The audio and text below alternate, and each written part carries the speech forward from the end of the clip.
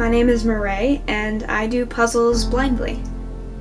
So when I say blindly, I mean I don't use a reference picture. I just kind of try and figure it out as I go. I think it's easier for me to focus. I won't get stuck on a puzzle piece as much or get bored because I know what it's gonna look like. When I start a new puzzle without the picture, I don't know what it's gonna look like, and that's kind of the ultimate goal. You have little goals, get this cluster together and get this cluster together, and then, oh look, they fit together. That is cool. And then by the end, you're like, oh, this is so awesome. Like, now I get to look at the beautiful picture.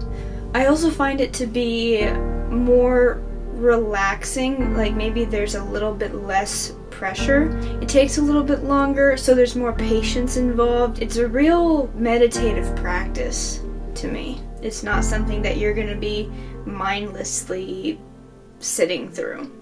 You're gonna be engaged the entire time.